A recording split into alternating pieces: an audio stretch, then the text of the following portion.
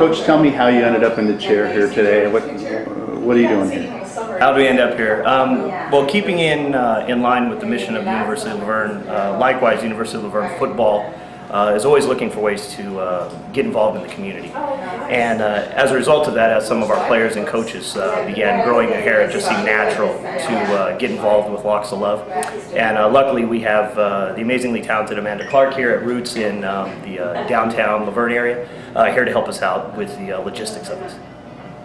And can you talk a little bit about the Beyond the Goalpost program?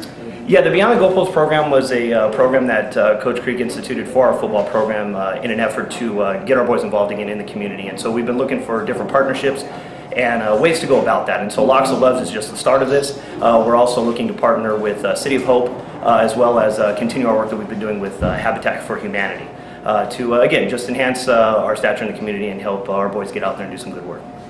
Now, it looks like it's been a while since your last haircut. How do you feel about this? I'm feeling good about it. To be honest, it's kind of a burden at this point right now, but obviously it'll be for a good cause. Now, in generations past, it was automatic for football players to get their hair cut off.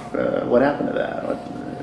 You know, I don't know. Is that how it was when you were playing? Yeah, it was. It certainly was. But again, I think with a little more awareness for some of the things and ways football players and athletes can help, I think it's become more of a commonplace in sports. And so, again, we're just happy to be given the opportunity to help out some folks and hopefully, again, make an impact in the community we live in. Excellent. And my only hope is that my daughter still recognizes me tonight.